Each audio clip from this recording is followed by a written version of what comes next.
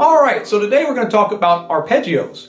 What in the world is an arpeggio? An arpeggio means basically broken chord, meaning that you're playing the notes in the chord one note at a time. So rather than strumming like that, you're basically playing the notes one note at a time. Alright, so let's talk about the left hand and also why arpeggios are useful. But I'm going to start you with the left hand and then we'll get into the right hand as usual. So I want you to take your middle finger and you're going to place it on the 5th fret of the 4th string.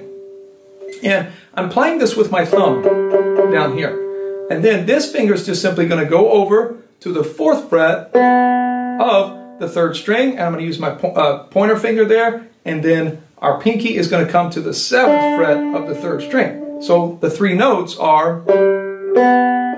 Now, what in the world am I doing here? So if you look at a G major chord and you were to break it down, it turns out that it consists of 3 notes, G, B, and D. So what I've done is I've played G, B, and D. All right? And that's all I've done throughout this video is I'm gonna basically show you all the different ways we can play G, B, D, and starting here and ending up all the way at the end of the fretboard and beyond.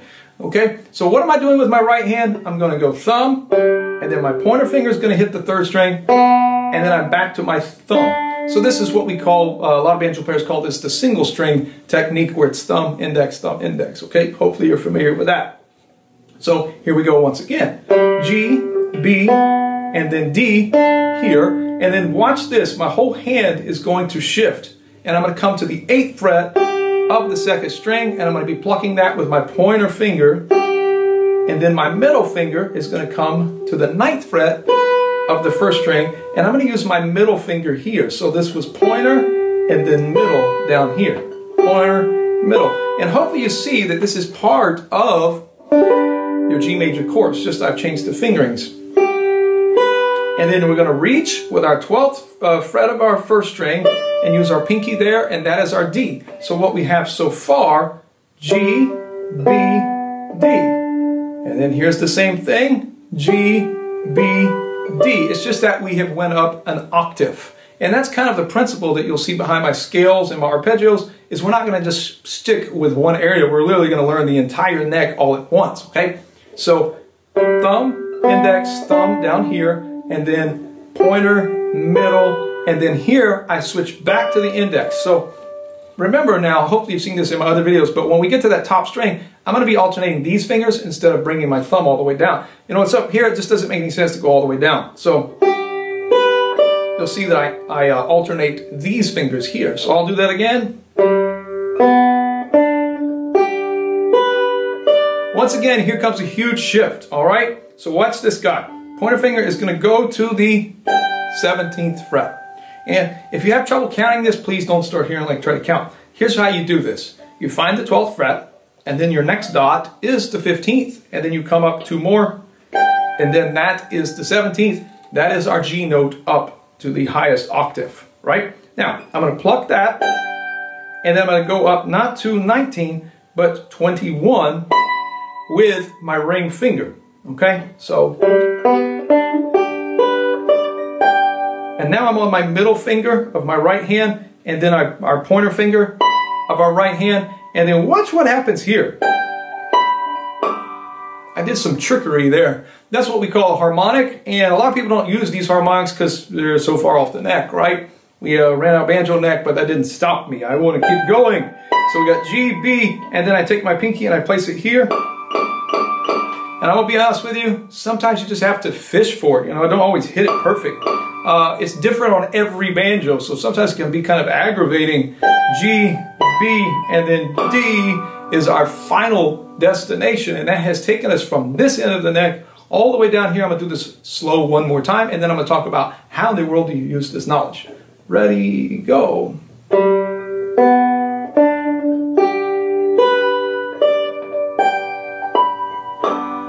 Okay, and you hear that nice ring at the end. So that covers our G major chord. So basically the idea is, why in the world do we want to learn all of this? So if your bandmates strumming a G chord, you need to know what notes can you play. And these are what I call the strongest notes. They're the notes that are inside the chord. And by the way, you want to practice these up and down and backwards in all sorts of different directions. And we'll talk more about that. But the idea is if your friend's playing a G chord, these will always sound good provided you stay in rhythm. And they kind of act as a visual aid for our future improvisations. And basically, I'm just kind of demonstrate here. We can start off really simple by just only playing these chord tones.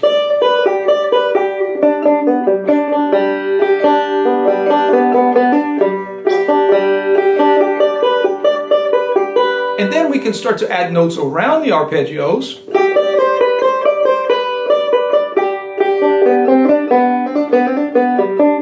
And hopefully you can see that I still keep returning back to these strong notes.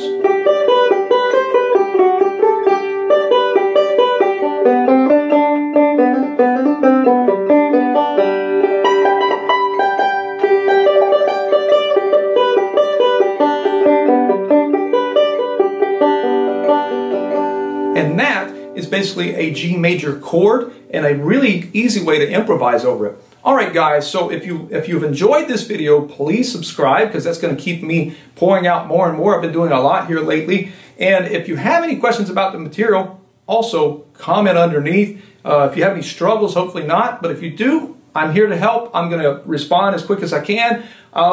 Be sure to share the videos if you can. And also, I'm going to ask one last thing. If you'll go to my website, which is in the description underneath, and subscribe to my email list, that's going to keep you updated when I post new blogs, new videos, and new products.